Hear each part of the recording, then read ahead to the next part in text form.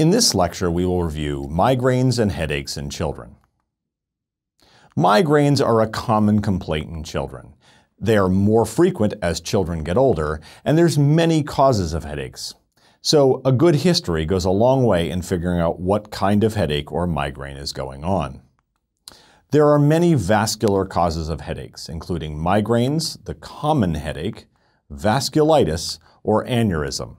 And as you can see, aneurysm, while rare, is extremely severe. So distinguishing between these types of headaches is important. Generally, 50% of migraines will start in people under 20 years of age. Triggers of migraines can include certain types of food, certain chemicals, alcohol, especially maybe red wine or certain types of alcohol. Certain medications can trigger migraines in people, and lights or noise can trigger migraines. Additionally, psychosocial stress can trigger migraines. So people with migraines will tell you there are certain things that tend to set them off, and so avoidance of those things becomes a major part of their lives. Migraines rarely present in infants. They can present with episodes of pallor, episodes of decreased activity, and episodes of vomiting. Often those infants are not capable of saying that their head hurts. This can be a very difficult diagnosis. In young children, they may develop vomiting in addition to their headache. They may have light or noise sensitivity.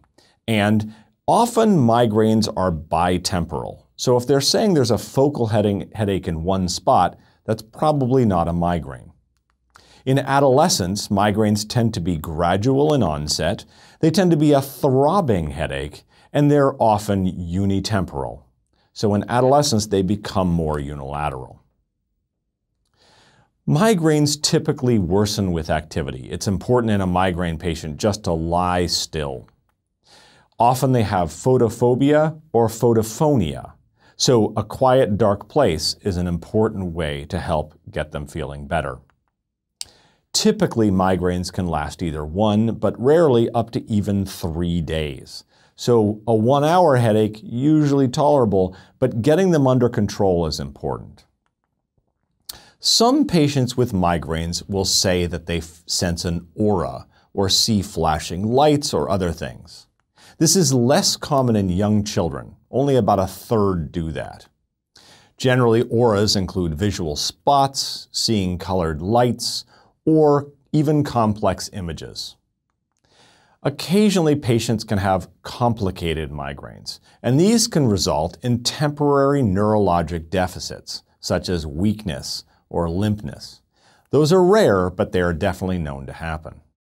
Migraines are controlled best by having a good regimen of sleep, exercise, and hydration. Of course, if a patient has a particular trigger that causes them to have migraines, patients should avoid those triggers. And over time, they develop an understanding of what are the typical triggers of their migraines. Therapy is important for migraines because these headaches can be debilitating. Generally, we'll provide ibuprofen very early in the headache. Earlier use of ibuprofen is important as it can stem and reduce the severity of the eventual worseness of the headache. Patients can use sumatriptan nasal spray after 12 years of age in children. So that's a good and effective method and medication for control of migraines. Other meds include promethazine, prochlorperazine, and there's others out there. So there are also other types of headaches we should discuss. One common type of headache is the tension type headache. Tension headaches are usually diffuse in location and non-throbbing. They're usually not worse with activity, and there's no nausea or vomiting associated with it.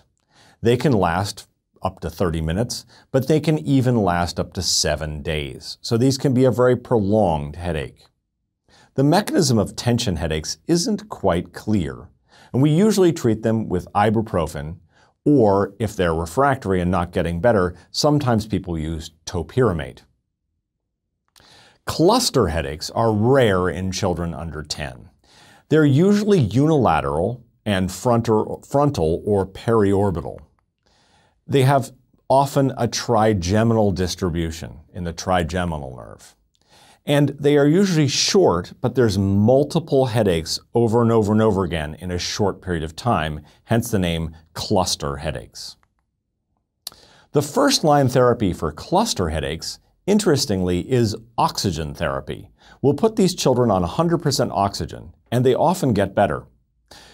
We often will send families home with oxygen tanks to use that to treat their headaches. Also, triptans may be useful in the treatment of their headaches.